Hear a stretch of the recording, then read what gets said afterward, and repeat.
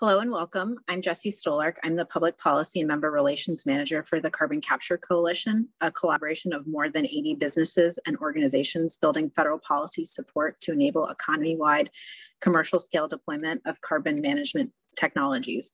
What do I mean when I say carbon management? Well, I'm referring to carbon capture, removal, transport, utilization, and storage from industrial facilities, power plants, and ambient air. This afternoon, we have a great discussion lined up with some of the leaders in the carbon utilization space. But before we get started, I just had a couple of housekeeping items. First is that we ask you to stay on mute during the event. During Q&A, if you have a question, you can raise your hand via the Zoom raise hand function, and I will call on you, or you may type your question into the Q&A box. And I also want to thank the co-hosts of today's event, LanzaTech and Carbon 180, for all of their efforts in helping us to pull together this great event. So let's jump right in. So what is carbon utilization? Simply put, it's turning carbon into stuff that we use every day. Carbon utilization may sound like science fiction, but it's increasingly a reality and is necessary to meet net zero emissions targets and mid-century climate goals. To grow this carbon to value sector, we will need a host of supportive policy, which we will have a chance to learn more and discuss more on this afternoon. But before we just dive into our discussion and questions, I have the distinct pleasure of introducing Jennifer Holmgren, the CEO of LanzaTech, who will provide framing remarks for our discussion this afternoon. LanzaTech is working towards deploying carbon capture and reuse facilities globally to make fuels and chemicals from waste carbon.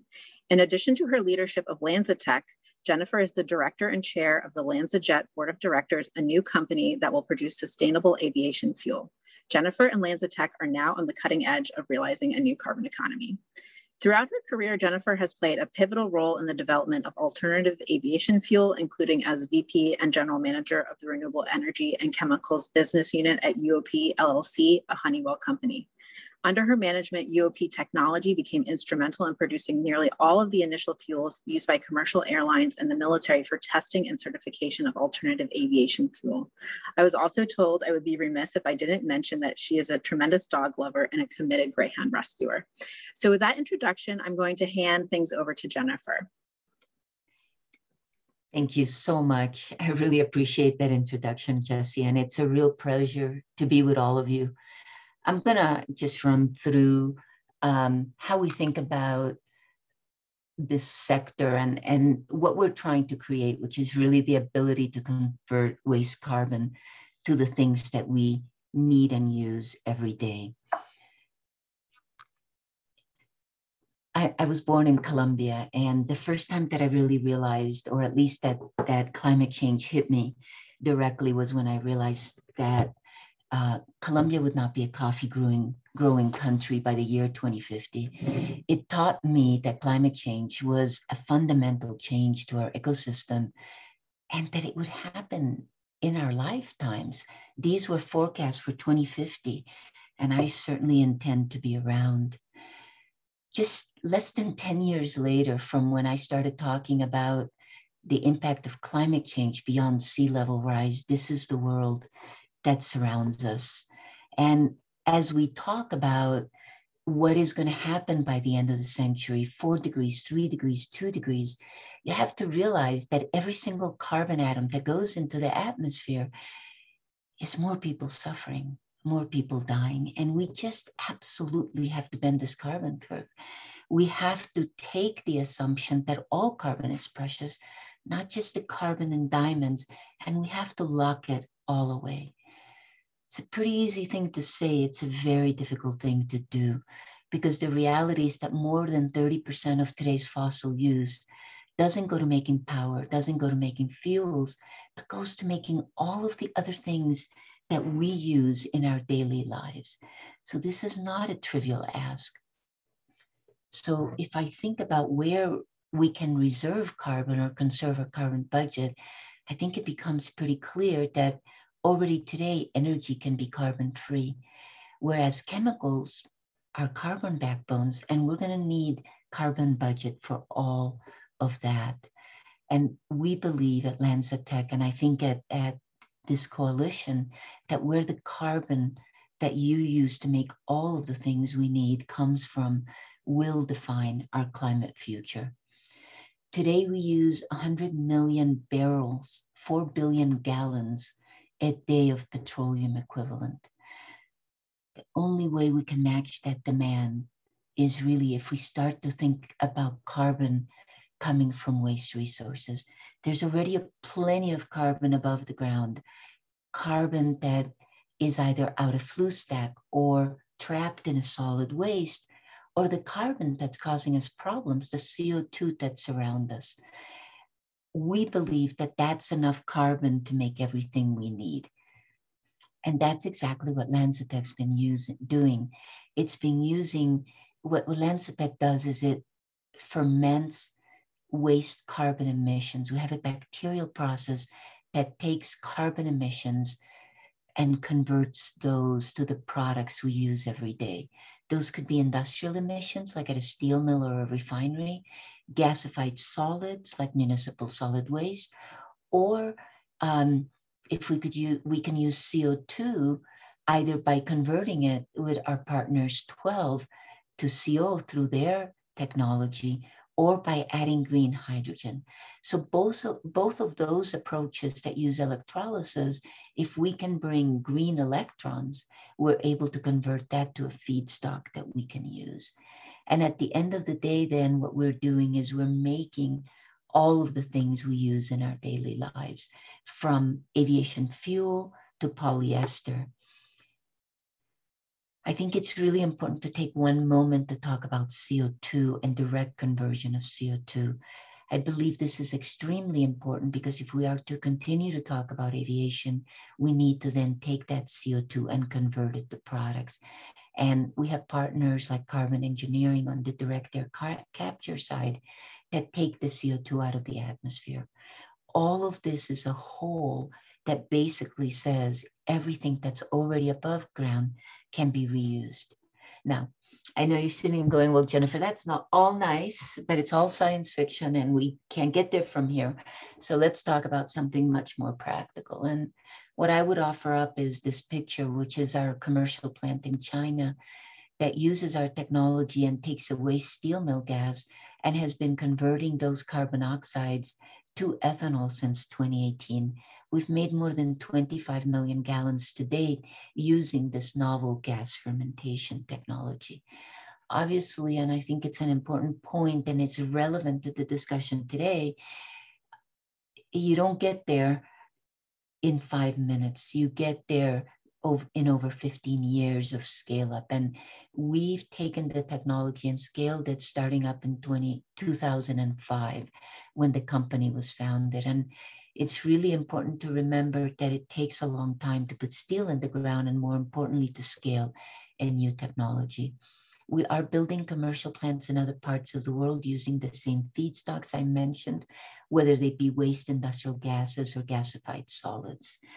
Let me show you what we're doing. Ethanol, making all that ethanol is not an end of itself. We're trying to convert ethanol to other products because we know as we transition to electric vehicles, using ethanol to blend with gasoline isn't exactly the future of waste resources. But we believe ethanol is a feedstock and can be converted to all other products. All ethanol is a way to aggregate all these wastes, all the carbon and energy in these waste resources into something that can be moved. So taking ethanol to jet fuel, this is after we landed a first commercial flight using recycled carbon emissions from a steel mill. We converted that ethanol to jet fuel and flew a flight from Orlando to Gatwick with Virgin Atlantic. We are building a commercial facility that will produce 10 million gallons of sustainable aviation fuel starting up at the end of next year in Georgia, near Savannah. We have taken that ethanol that we make in China, that's fuel grade, cleaned it up, and it's now being sold in Switzerland in cleaners. We will also be, Coty will also be transitioning their ethanol in their perfumes to our ethanol from recycled carbon. Unilever has introduced a detergent made with surfactant that was produced from our ethanol. And Lululemon has made this fabric from polyester that we've made at commercial scale from our ethanol.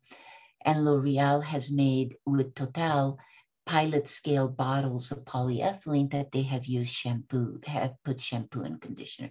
So as you can see, based on that one commercial plant making ethanol, we've been able now to produce samples as well as commercial quantities of materials.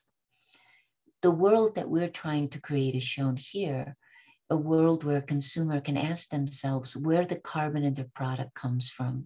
Just like fair trade coffee, you have a choice at your store. We believe that consumer will someday have a choice to buy a pair of shoes or a perfume that was made with recycled carbon rather than fresh fossil carbon.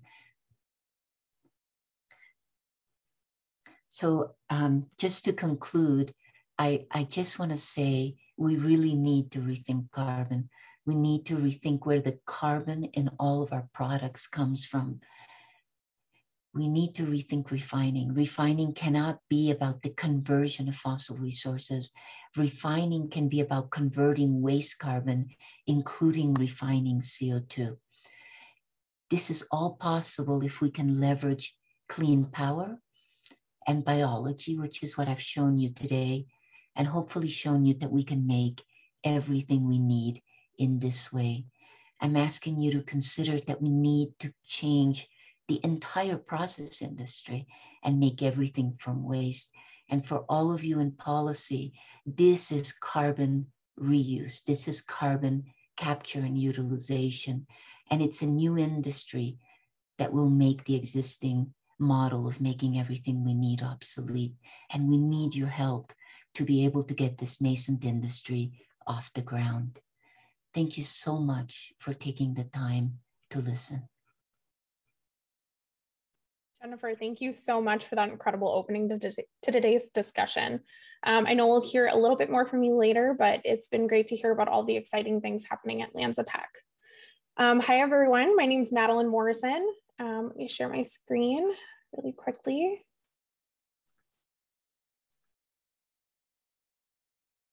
Can everyone see that? Great. Yep. Thanks, Erin. Like I said, my name is Madeline Morrison. I'm the External Affairs Manager for the Carbon Capture Coalition. Really appreciate you all joining in on today's event. I know it's been a very busy few weeks and months for everyone. But before we jump into that great panel of folks that we have lined up later in the session, just wanted to give you all a quick overview of the coalition and where our priorities currently stand in Congress.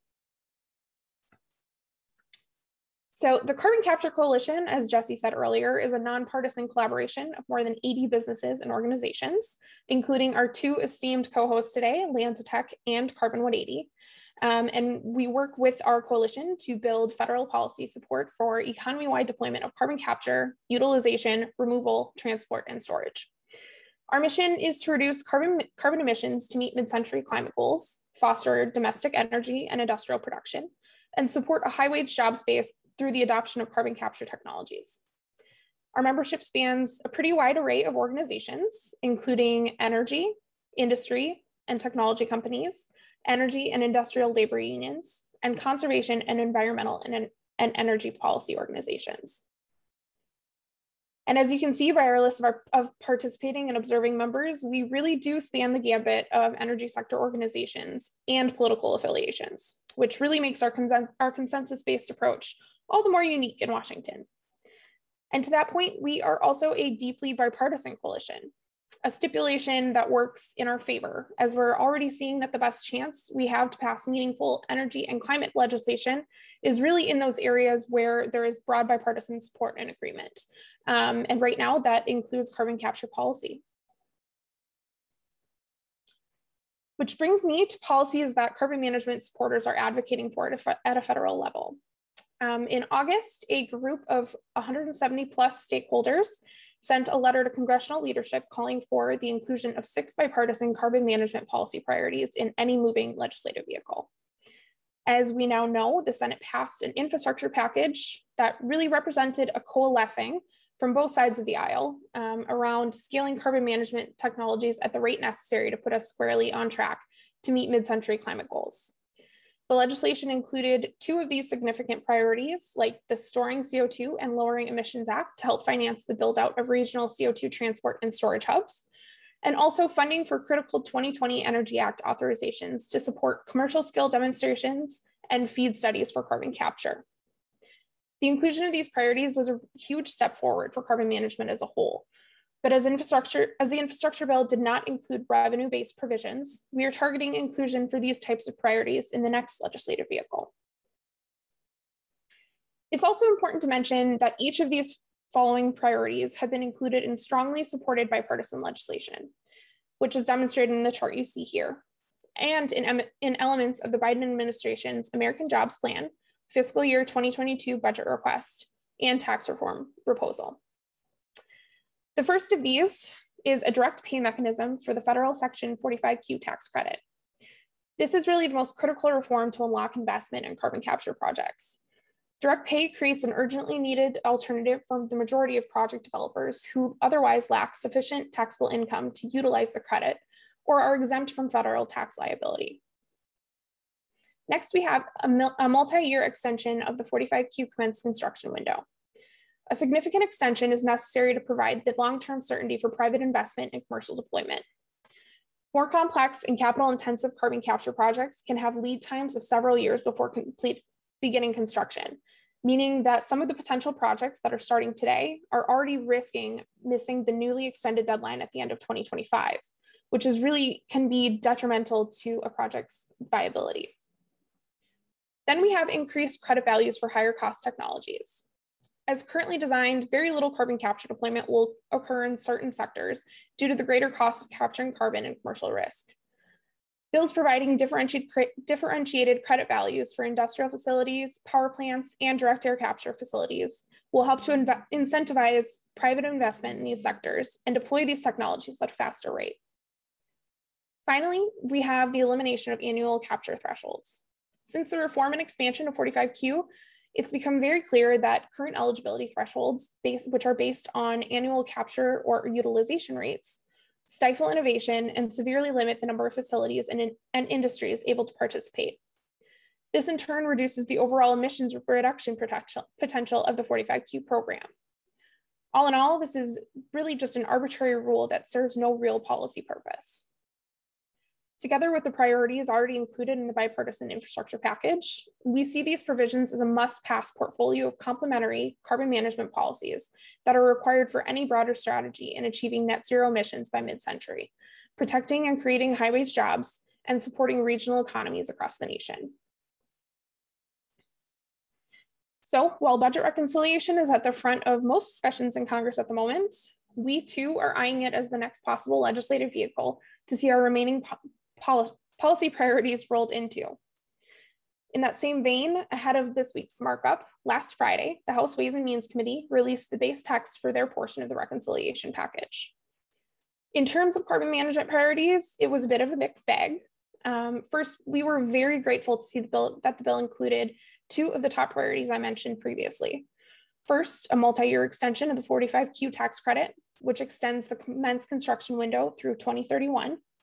And it also included a direct pay option at the full value of 45Q for any project beginning construction before January 1st, 2032. These are really critical provisions to scaling up carbon capture at a rate necessary to meet mid-century climate goals, and we're excited to see them represented so clearly in the Ways and Means text. But while the draft text makes those significant contributions toward economy-wide deployment of carbon capture technologies, it also included some provisions which stifle innovation and widespread deployment. Most notably, the bill takes steps to significantly lower the annual capture eligibility thresholds in the 45Q program, but it in turn pairs these lower thresholds with harmful new percentage capture requirements applied at the level of the whole facility. This provision blocks deployment of carbon capture technologies at the hardest to abate sectors, both industrial and power generation facilities, and runs fundamentally counter to how projects are developed. And while the bill includes increased 45Q credit values for direct air capture technologies, it does not do so for carbon capture projects in industry and power generation, where higher credit values are essential for wide-scale deployment. In addition to the Ways and Means releasing their draft text, the Senate Finance Committee is working to pull their portion of the reconciliation package together. The committee has confirmed that the Clean Energy for America Act, which was marked up earlier this year in committee, will serve as the base text. That bill includes priorities like direct pay, increased credit values for direct air capture projects, and an extension to the commence construction window.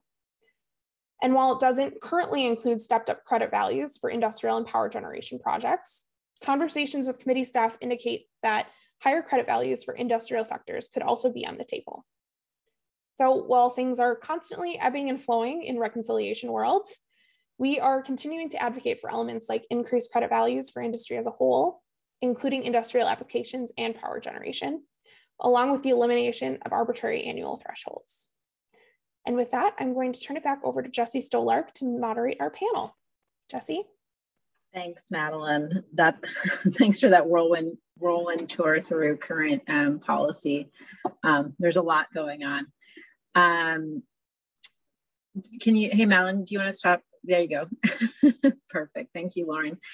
The joys of virtual events. So let's switch now to our panel discussion.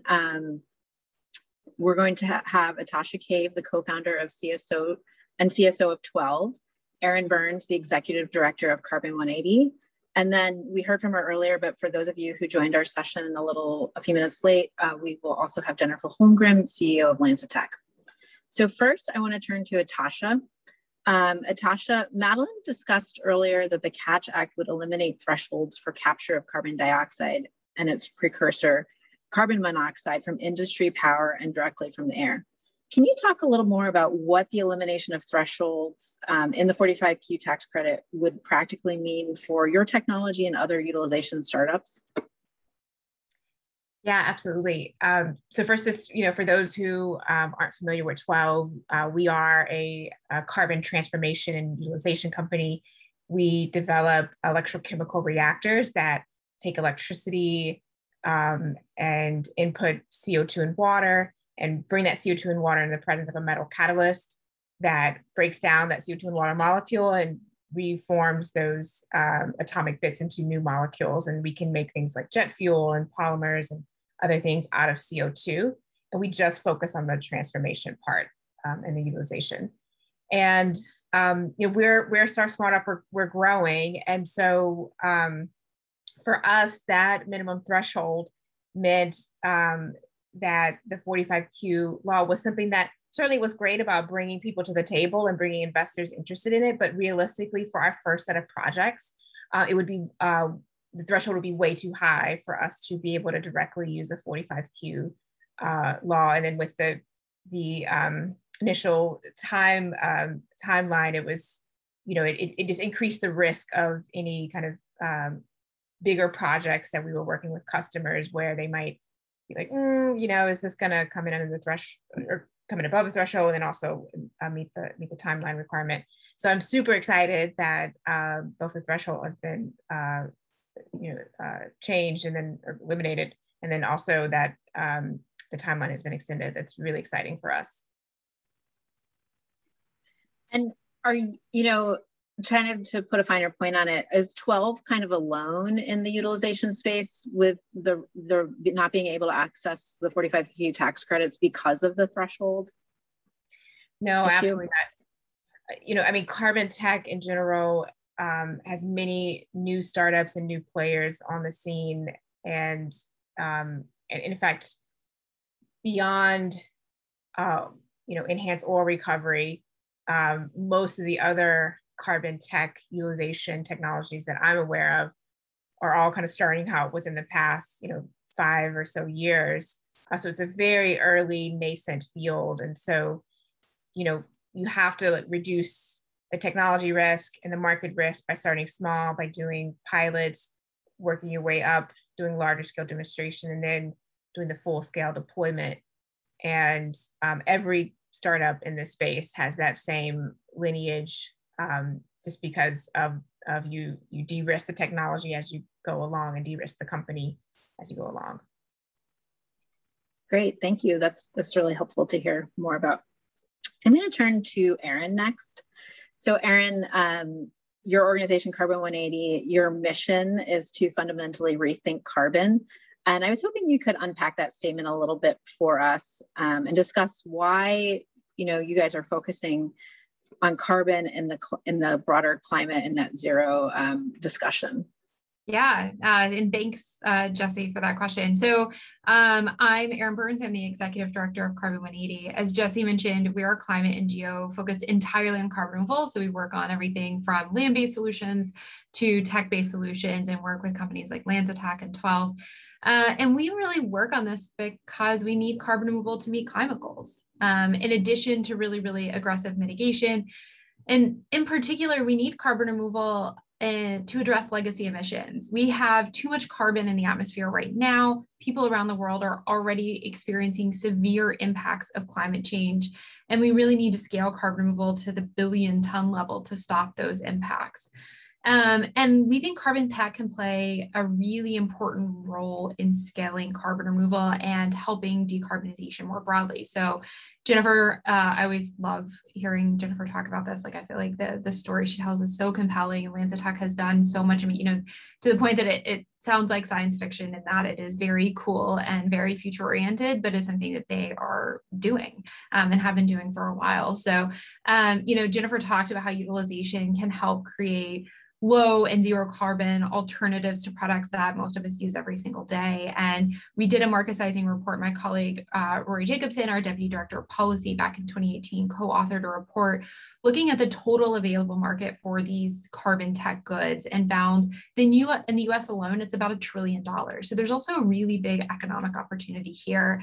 And this is about, speeding decarbonization in places like aviation and building materials, but can also be about an economic opportunity to create new zero carbon industries. So thinking about as we move away from fossil fuel production in the US, I come from Southern West Virginia, and thinking about what the future of those places is going to look like, or industrial hubs in the US. And so I think it's something that has got all of these big opportunities in it, and something that we find is I think in particular, when we think about the kinds of federal policies that are needed to address climate change, this really big opportunity to decarbonize, hard to decarbonize things in building materials, aviation, fuels, et cetera, create jobs, a new source of really durable long-term climate forward industries. And finally, I think for us too, thinking about the need for carbon removal and climate and addressing climate change, that utilization, it creates this market for the captured CO2. And when we think about things like direct air capture, we don't have a price on carbon.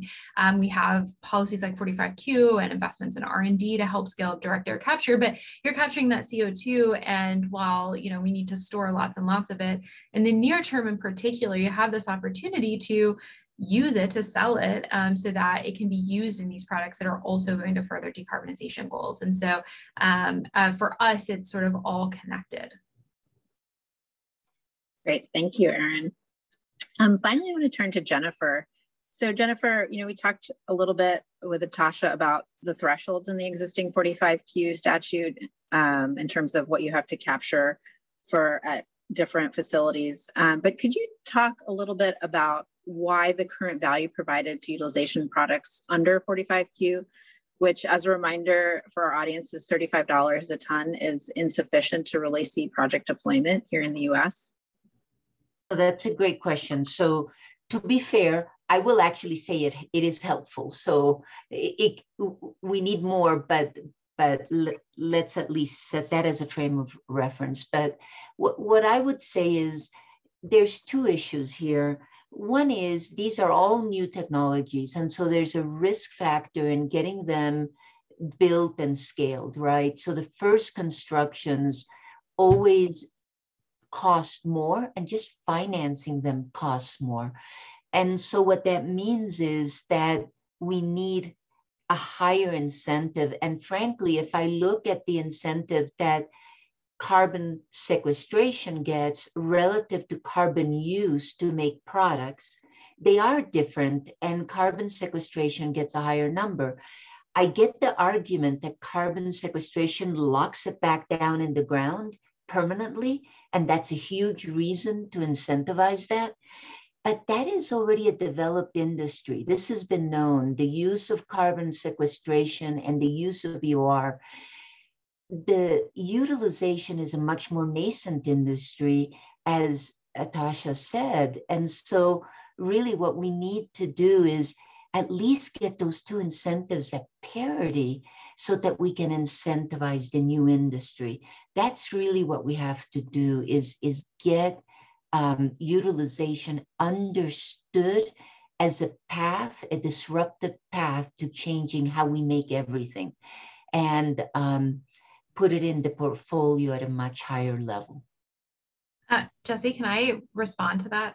Is that okay? Absolutely, please. I love this point because I think back to the updates in 2018 where the updates to 45Q and the Future Act, where at the time, getting direct air capture in there or utilization outside of enhanced oil recovery was such a big win. And we were so excited just to get them in there. And I think since then we've been able to, this conversation has correctly evolved to say, you know, actually, for example, direct air capture and point source carbon capture are at different points in technology development. Point source carbon capture has been around even at a arguably, you know, not the scale we want to see, but in commercial facilities and technology for decades.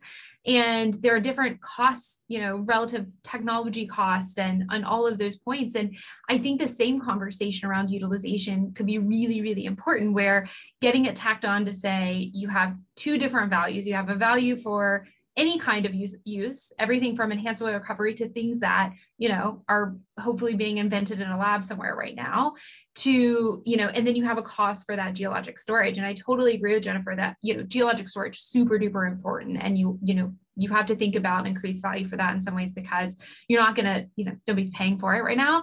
But I think talking about decoupling things where enhanced oil recovery, which in addition to, you know, people have different views on this and different questions. I'll say we're coming out with a position paper on this, but, you know, is something that has been around for a much longer time and isn't, you know, doesn't have those same challenges that Jennifer was talking about around new technology development, first of a kind, the first few of a kind. And so thinking about a higher value for carbon tech, as we call it, so that utilization outside of enhanced oil recovery, I think could be a really important policy lever for this.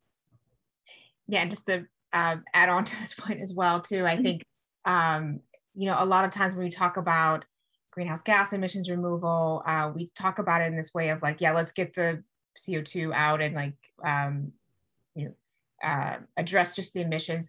I think also, too, there's room to think more about like, what future do we want to create? What is the vision for this, you know, high-end, clean environment, you know, decades, hundreds of years from now? What does that actually look like?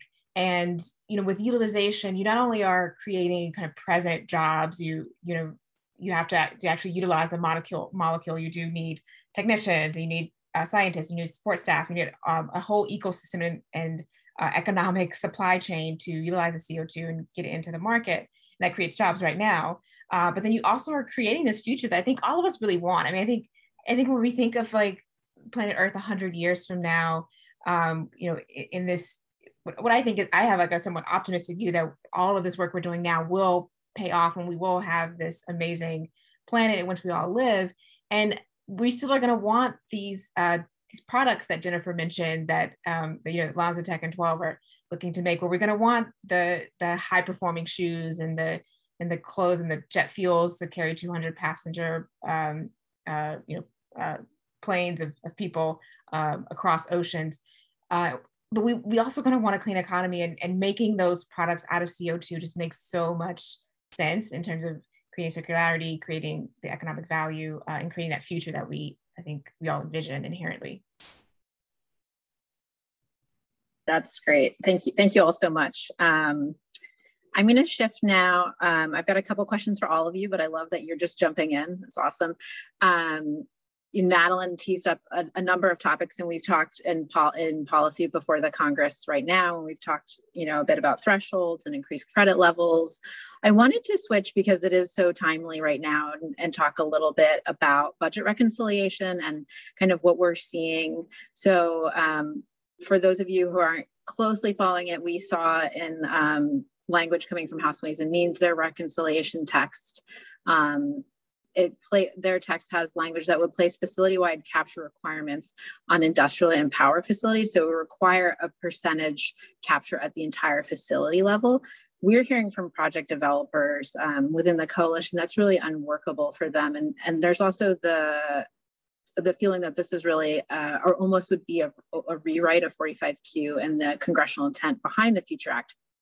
But I wanted to hear from all of you, what do you think, if this language were to be enacted, what would the effect of kind of placing a facility-wide capture requirement on the deployment of utilization projects? We, as you just mentioned, we focus so much on storage, but kind of what effect would those requirements have on the development of utilization projects?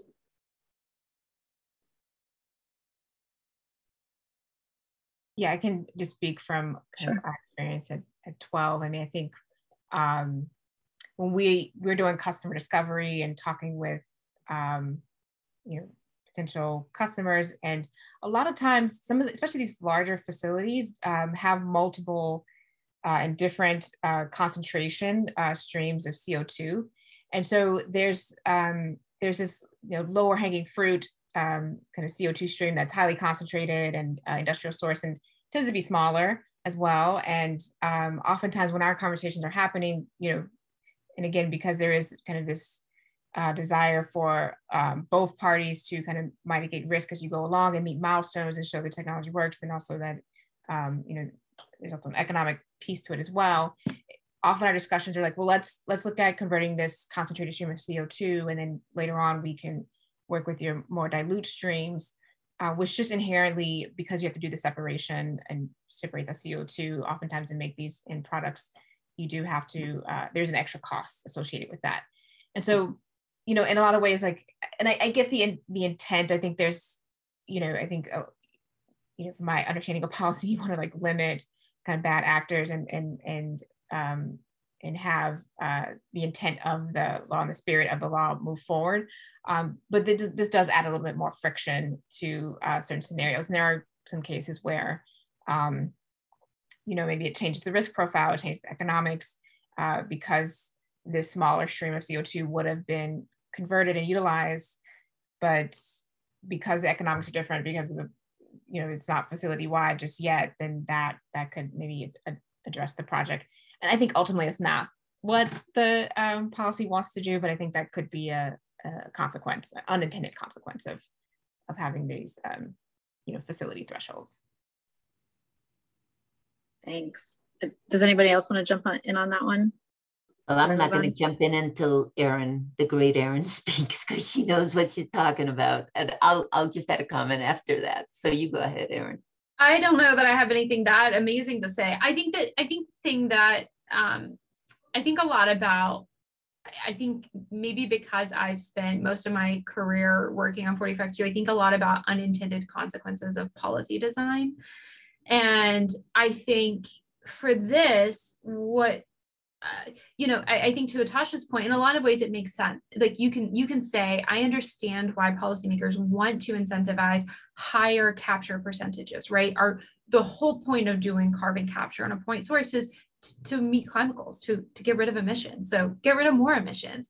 But I do think it is really important to think about the full policy landscape and to think about what it's like from a project developer standpoint and what are those challenges, and I think to address them holistically. And so for me, when I'm thinking about, what tools do we have to incentivize higher rates of capture versus something that, you're gonna have smaller streams or more modular applications, do you want to not incentivize sort of modular deployment of point source carbon capture, things like that. I think it can be something where, you have to, if you don't look at that full landscape as a project, the way a project developer does, that you're going to end up sort of not meeting those goals that you want, even if you, again, I think on paper, a lot of us agree that the more carbon you capture, the better, right? That's where all here to talk about that today. So I think to me, it's sort of like, if you need to think about that more holistically, if that's your goal, and what the actual kind of use policy to address those specific needs, not just do it piecemeal, because then you're going to Atasha's point, have some unintended consequences. And the only thing I would add to that is we really need to be really careful, okay? I started my remarks by saying we cannot put any more carbon in the atmosphere. We're already seeing the consequences. I don't even want to have a discussion about 2050, right? I mean, how many more people have to lose everything before we realize that every single carbon that ends up there is a bad thing. And so what I worry about legislation that starts to reduce the options, because that's essentially all it's doing. It's reducing the options. It's making the box smaller. This is a nascent industry. Right now, we need to throw everything at the wall and then see what can scale. And what can scale, then the market will decide, right? After we get past this initial phase. So the box needs to be as big as possible so that we have technologies and approaches that can help 5 to 10 years from now and really have an impact. So let's not constrain it. Let's make the box big. Thank you. I love that. Let's keep the tent big. Let's keep the box big. I think that's a great transition to my next question. And then I think after this next question, if there are audience questions, we can start taking some. So again, if you have a question, you can either raise your hand in the Zoom, or you can type it in the chat and I will read it out. So in terms of, thinking about climate and reducing emissions and addressing air pollution, can you all talk a little bit about, do you see these technologies playing a role in addressing decarbonization and air pollution, and how your organizations are thinking about that issue? I can. Sure, go ahead, Jennifer. My favorite topic. One of the nice things about not burning carbon is you reduce particulate emissions and NOx as well, right? And that's a very important consequence of capturing carbon and reusing it. The other thing I think is really important is if we start talking about sustainable aviation fuel, the fuel that we're making has no aromatics, right?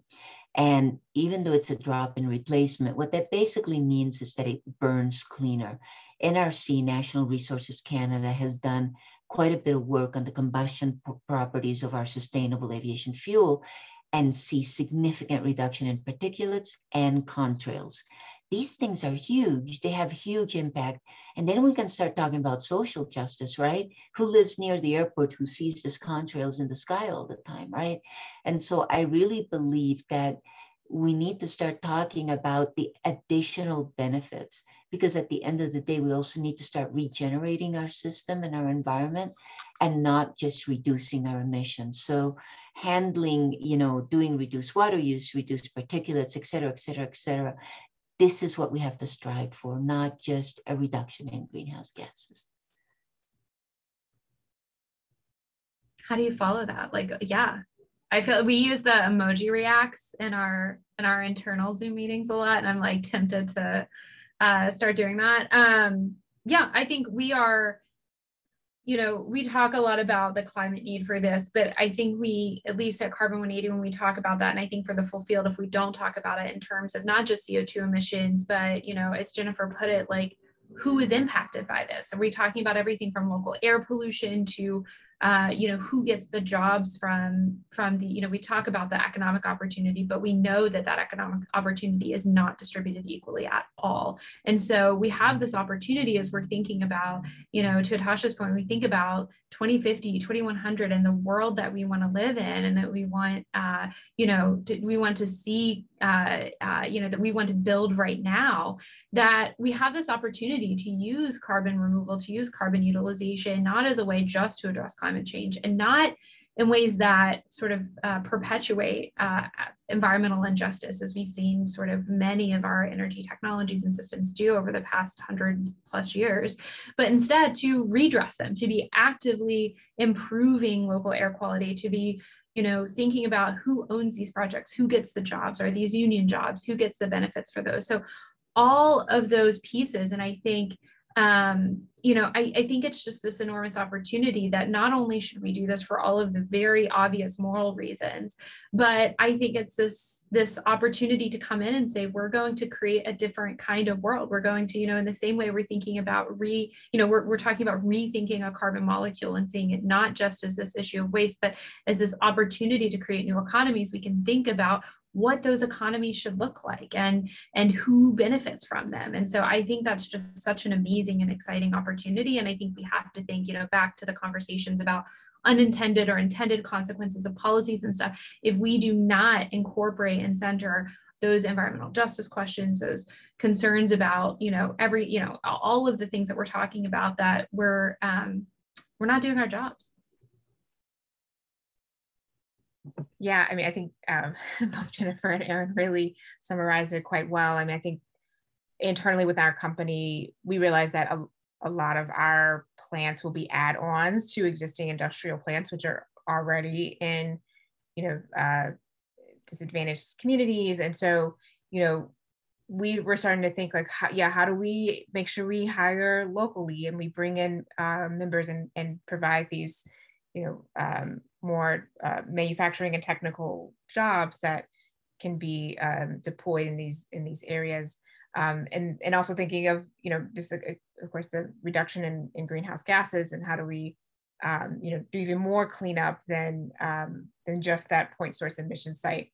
And I think that's where direct air capture comes in. We are ultimately agnostic to the CO2 source. We just do the transformation and focus on that. And being able to couple with a direct air capture technology and company, there's several out there. And there, we can take the CO2 that was put into the air, in the past, and that that technology will strip it out, and then we can convert it and make something useful out of now, and kind of almost like clean up past CO2 emissions in addition to the present ones that we would address with point source emissions. So we really see ourselves holistically as part of an ecosystem of CO2 utilization and capture, and this whole new ecosystem that we're building with carbon to value, and definitely also see public-private partnerships coming along, and the policy being a big piece of that ecosystem as well as we grow the company. Thank you. I have more questions, but I'd like to hear from the audience. If there are questions from the audience, please raise your hand and I can directly call on you, and you can unmute yourself, or you can also type it in the chat box. We did have a clarifying question come in. Could you please clarify what you mean by thresholds? So happy to do that. I'm actually going to pull up my handy chart here that I always refer to. So the 45Q statute has eligibility requirements in the form of annual carbon capture thresholds that are for different facilities. So for carbon utilization projects, the threshold has to meet a minimum threshold of 25,000 metric tons of CO2 or its precursor carbon monoxide per year. And then it has a maximum threshold of 500,000 metric tons of CO2 or carbon oxide. And there's also thresholds for carbon capture at industrial and power facilities. So I hope that clarifies that point.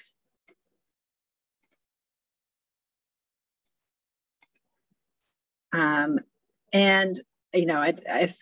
if our director were on the call, he could ruminate about the legislative history around thresholds. I wasn't really around for that, so I can't speak to it. I don't know if any of the panelists want to talk about it, because it is an interesting question of why these thresholds even exist in the first place. I think we could talk about how the question of policymakers didn't want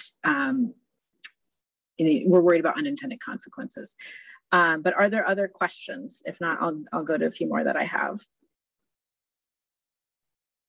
Okay, seeing no hands. Atosha, I wanted to build on something that you had just raised in terms of direct air capture. If you look at the business developments in this space, you see a lot of discussion of direct air capture and carbon utilization together. And so I was wondering if you or any of the other panelists could explore what are the synergies between the two technologies, and why are we hearing about them together so often?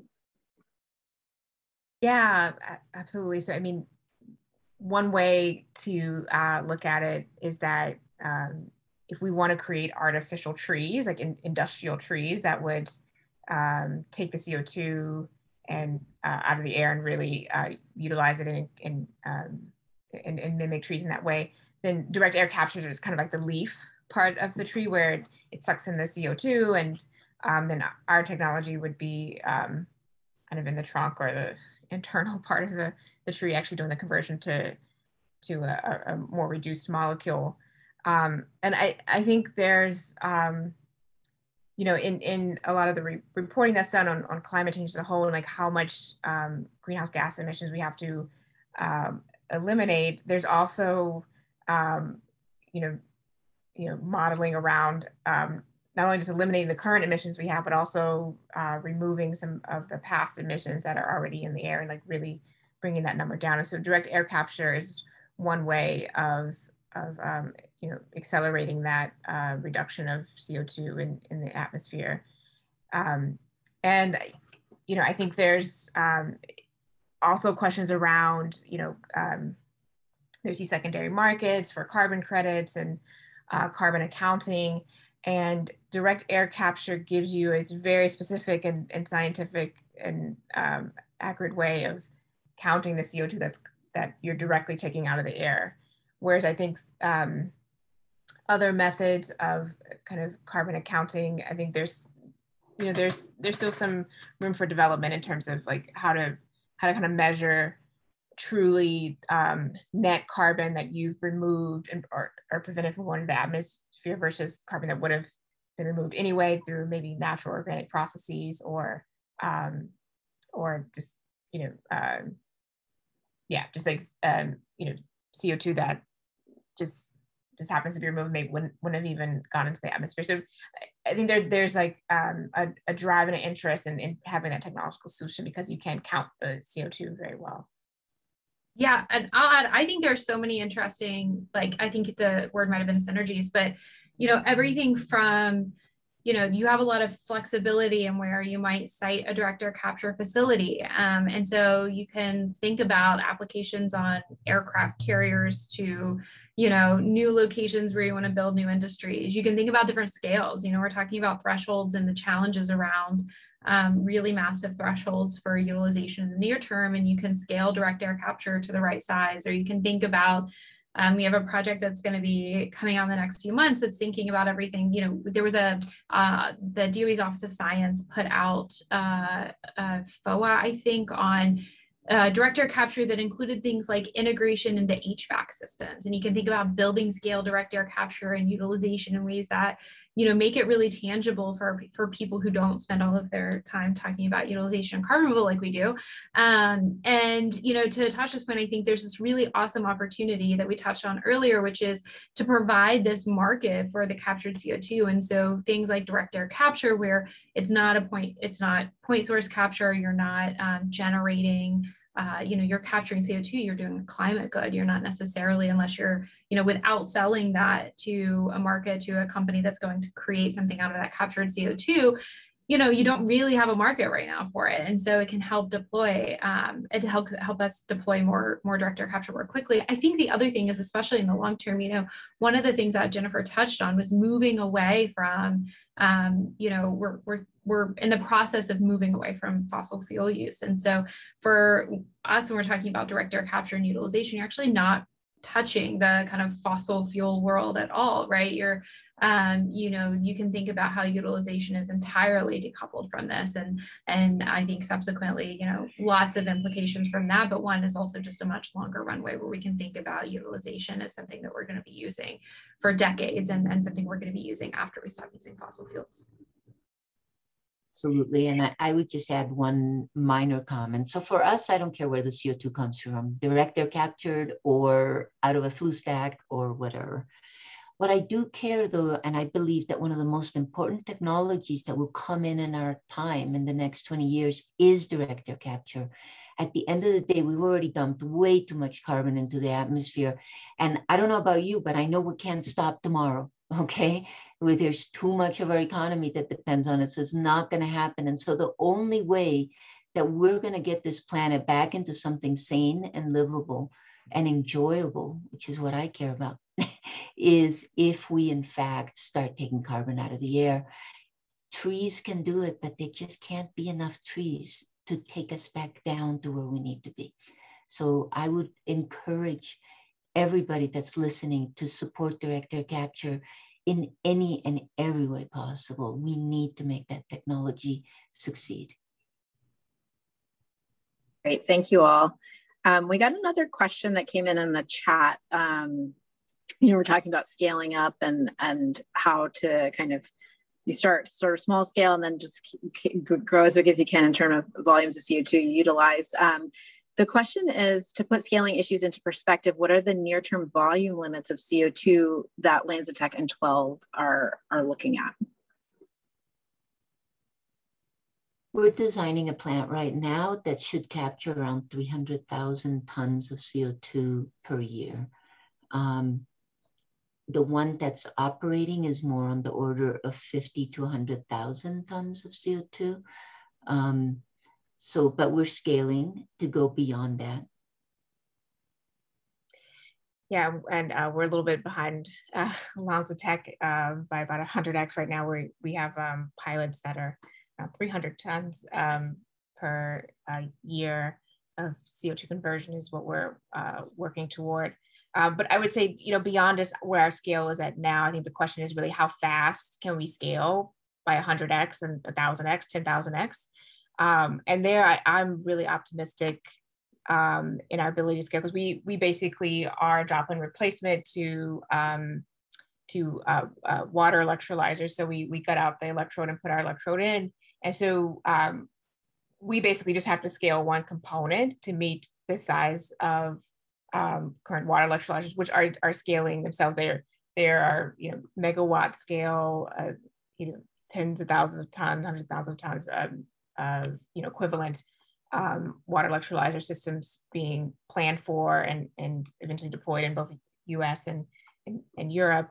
And so we can basically ride on those coattails and scale very quickly. So we see a world in which we can 10x our volume within several years instead of a couple decades, as some chemical plants and things of the past and chemical technologies of the past have had that scaling factor. We think we can be a lot faster.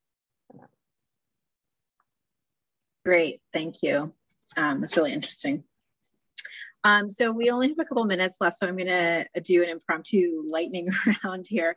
We've talked a lot about, we have a lot of work ahead of us in terms of meeting this challenge and the role that carbon utilization can play. I'd like you all to future cast. So in 10 years, what do you think the world is going to look like with regards to utilization, and kind of what's your vision? And if you could just give it in like a sentence or two, that would be great.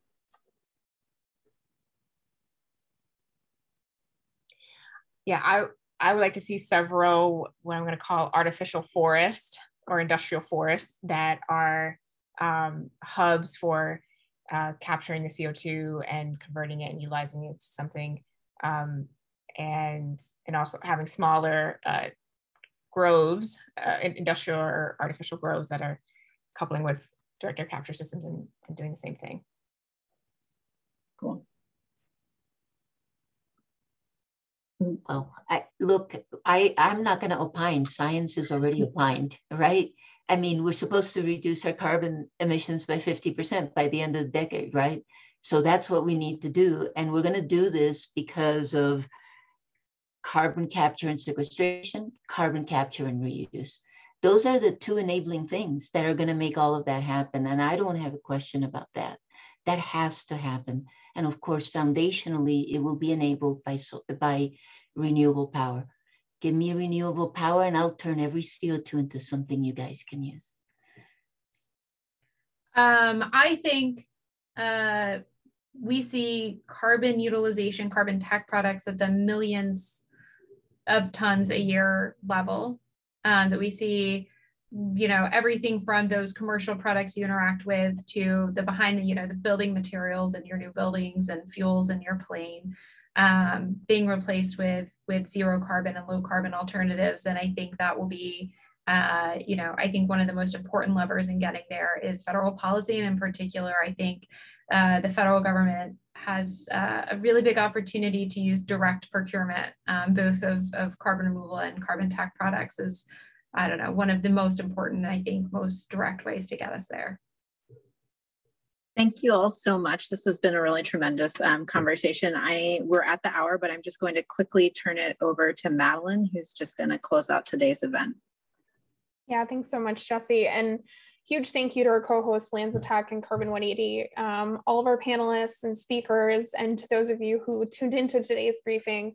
I think from the discussion, it's very clear that we are at a tipping point that has the potential to shape the strength of our energy and climate policy for decades to come.